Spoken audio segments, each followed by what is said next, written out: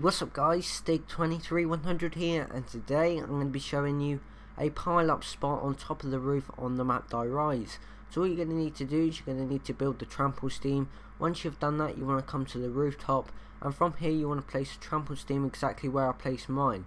And once you've done that, just go to the corner where I am, and all you want to do is you want to walk into the trample steam exactly like I did, and if you do it correctly it should flick you into this corner.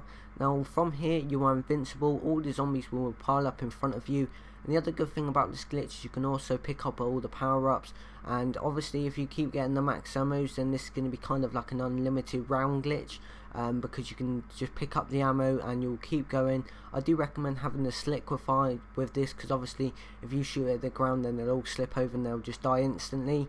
I'm not quite sure if this glitch is actually old or new. I haven't seen it around YouTube a lot, but I thought I might as well post it because it's a very easy glitch to do, and obviously if it is old then they haven't actually patched it, which I think is a good thing, because obviously I know some of you guys wanted an unlimited round glitch where you can actually where it's got to be really easy, which is like this one, and this one is very easy to do. But I'm sorry if it is old, but I hope you enjoyed this video. If you did, then please give the video a like, please subscribe, thank you and goodbye.